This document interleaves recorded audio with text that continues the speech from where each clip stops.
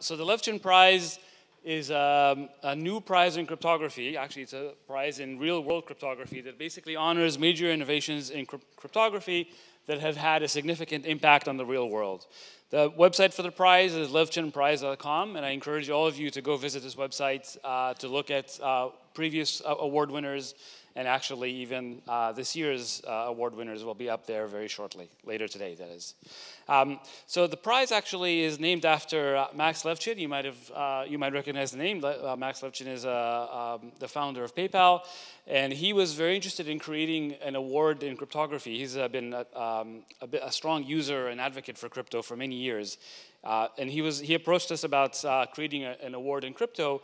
And we kind of pointed out that there really is a need for an award that recognizes people who contributed significantly to the crypto that actually is being used in the real world.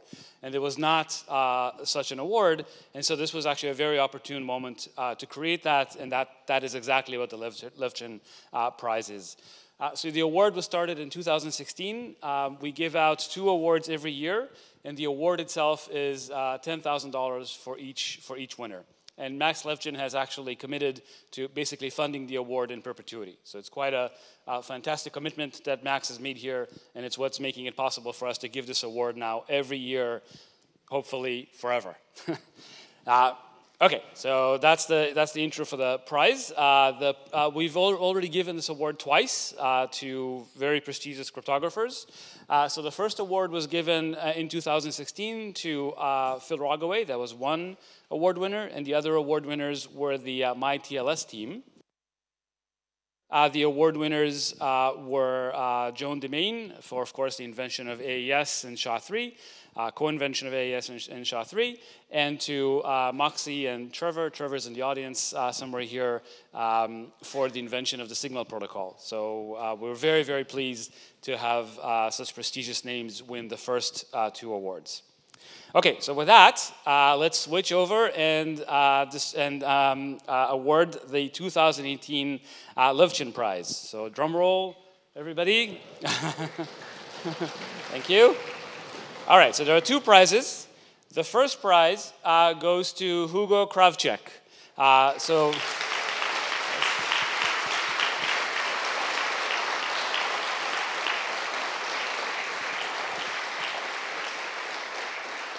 So the citation is for the development of real-world cryptographic systems with strong security guarantees and proofs. I'd like to say a few more words about Hugo's very impressive work over the years. So Hugo Kravchuk is a distinguished research staff at the cryptography group in IBM Watson. Hugo made enormous contributions to the development of real-world cryptography and its standardization.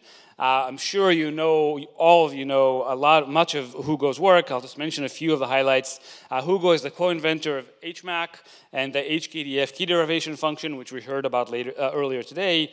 HMAC, of course, stands for HashMac, but we all call it HugoMac. Same thing for HKDF. He contributed to the design of IPsec, the IKE protocol, SSL, and TLS. He developed the Sigma family of key exchange protocols, tools for searching on encrypted data, password manager schemes, and much, much, much, much more. Hugo is a fellow of the ICR and an IBM fellow. So for his enormous contributions to the practice of cryptography, Hugo Kravchuk is awarded the 2018 Levchin Prize. And please join me in welcoming and congratulating Hugo for the award.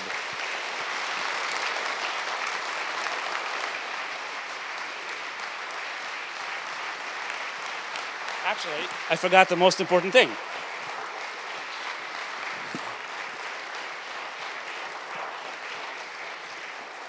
So in addition to the $10,000 award, which, by the way, the check is in the mail, the award actually comes with a beautiful trophy. So here is the 2-part trophy, Hugo. And this trophy actually celebrates the Jefferson wheel cipher. It's beautifully machined steel, and it's actually, if you guys recognize this wheel up there, this is what's called the cryptics in Dan Brown's novel. And so, Hugo, if you can figure out the secret key and open it up, you'll get a nice surprise waiting for you inside of the cryptics. 10 Bitcoins. 10 Bitcoins. There you go. Okay, Hugo, please go ahead.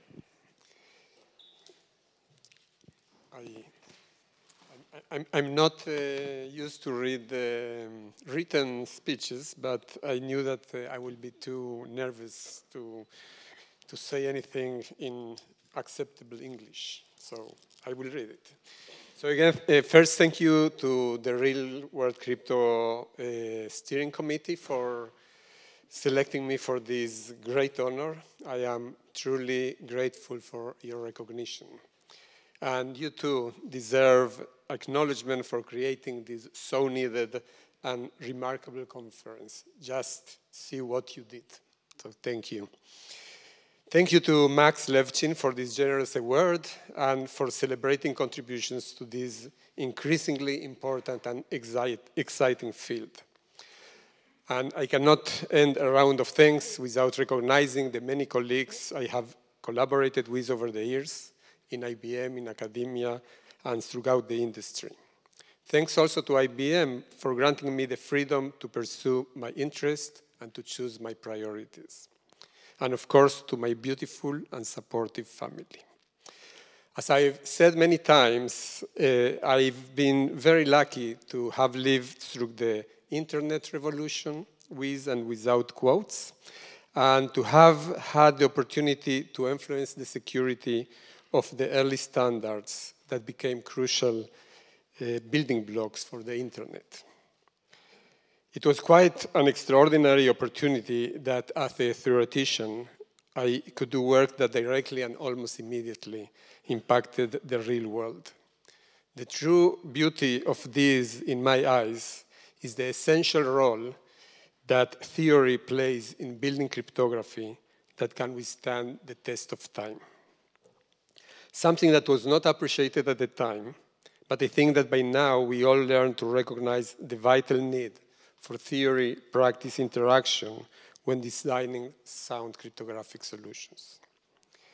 We are seeing more and more of this in interaction in the exciting directions the crypto area is taking these days, and also reflected in the program in this conference. Hopefully, such cooperation will become the norm, especially, well, I have some technical difficulties. Hopefully, such cooperation will become the norm, especially now that we have so many challenges and opportunities ahead of us. And indeed, fascinating challenges abound. From fixing basic crypto infrastructure, including our reliance on fragile certificate-based authentication and weak password protocols, through the extensive security and privacy risk brought up by the Internet of Things, to the mysteries and possibilities of blockchains and cryptocurrencies.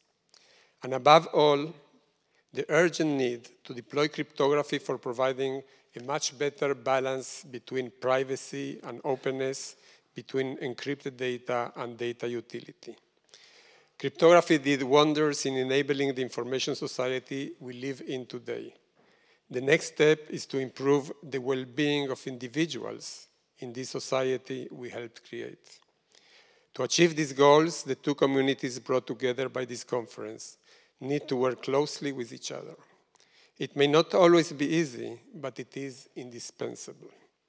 After all, how many times are you given the opportunity to build a better world? Thank you.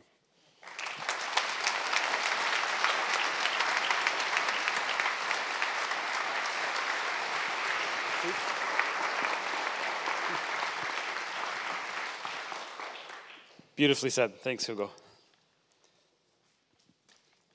All right, and as I said, there are every year there are two awardees. We often choose a group as a second awardee, and I'm actually very, very proud and happy that we're able to recognize a group that everyone here is familiar with. And so the second winner of the Levchin Prize for 2018 is, drum roll, thank you. The second team is actually the OpenSSL team.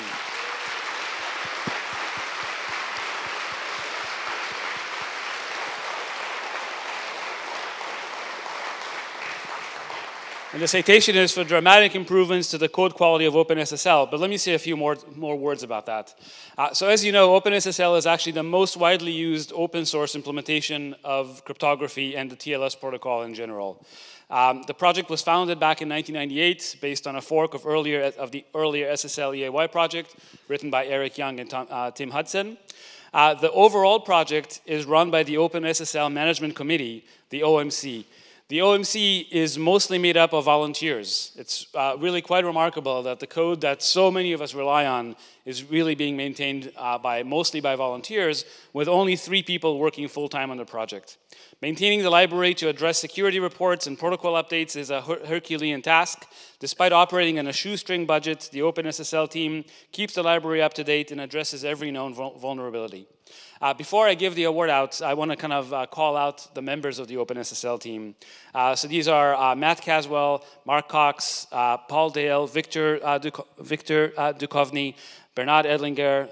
These are names that many of us recognize, and many of them are here. Steve Hansen, Tim Hudson, Lutz Janik, Ben Kaduk, Amelie Kasper, who also happens to be the general chair for this conference, Ben Laurie, Richard Levitt, Steve Marcus, Bodo Moeller, Andy Polyakov, Kurt Rooks, Rich Saltz, and Jeff Thurp. So again, for their enormous volunteer effort to secure a widely used cryptographic library, the OpenSSL team is awarded the 2018 Levchin Prize. So please join me in welcoming the team to receive the prize, and Matt Caswell is going to receive the prize on behalf of the team. So Matt, can you please come up?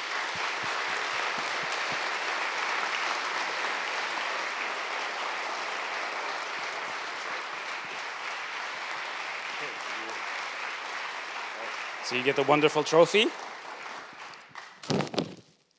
which you can also open up, see if you can figure out the secret password for the cryptex, and you'll get a nice surprise when you open it up. Yeah, please, looking forward to. Okay, thank you, Dan. Yeah, I'd just like to start with a round of thanks as well. So first of all, thanks to the selection committee for recognizing the team in this way. And also thanks to Max Levchin for sponsoring this prize. Dan already said a few words about the team, but I'd just like to spend just a little bit longer just talking about who the OpenSSL team are.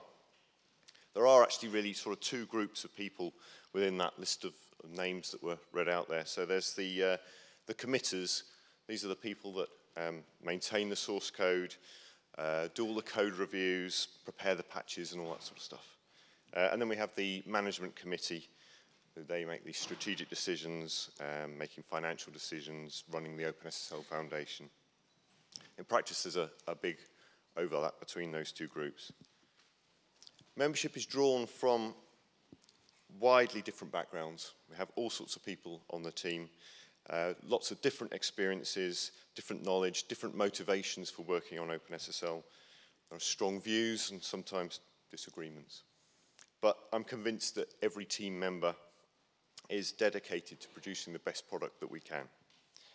This prize is a welcome morale boost and will be both now and a boost for the future too.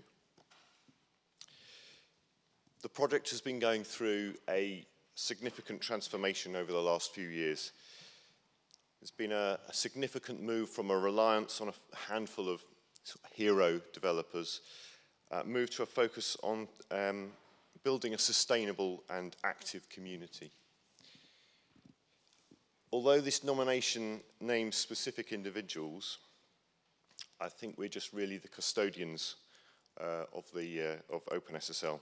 And really, it's all about the community that makes OpenSSL what it is. I don't really know the selection criteria that were used, but I'd like to think that that new community-driven approach that we've been trying to foster over the last few years has started to deliver those improvements, and it's that was recognized. The benefits of having a community-driven approach are easy to see.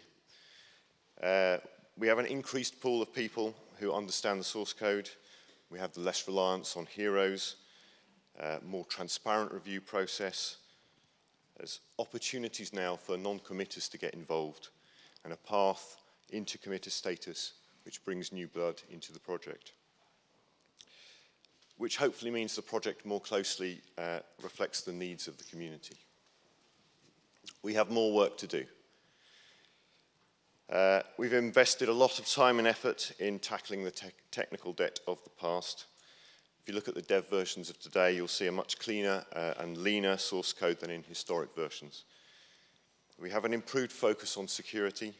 We have continuous integration, continuous fuzzing, thanks to the OSS Fuzz project, regular static analysis, robust review process, and so on. There are still significant sections of the code, particularly the older modules, that need some care and attention and looking after. And documentation isn't quite where we would like it to be, but dealing with these issues is an ongoing process. With a newly vitalized and engaged community, it makes it a lot easier to deal with these kind of problems. Our challenge for the future is to continue and take this further. I'd like to see more transparency, build our community even further.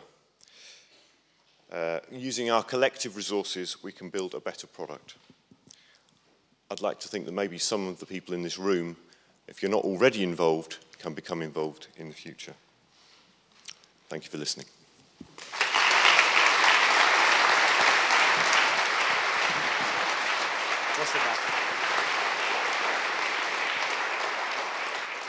Well said, and I'm really thrilled that we're able to recognize the work of this huge volunteer team. All right, so to wrap it up, I just want to remind everyone that we're looking for nominations for the 2019 Levchin Prize. So please go to levchinprize.com. There's a link there to a simple form that you can use to nominate people. And please submit nominations. We're always looking for for people to evaluate for the award, and it makes our job, it helps our job tremendously. So with that, let me hand it over to Anya, who's going to say a few words about the lunch, and we'll end there. Thank you. Okay.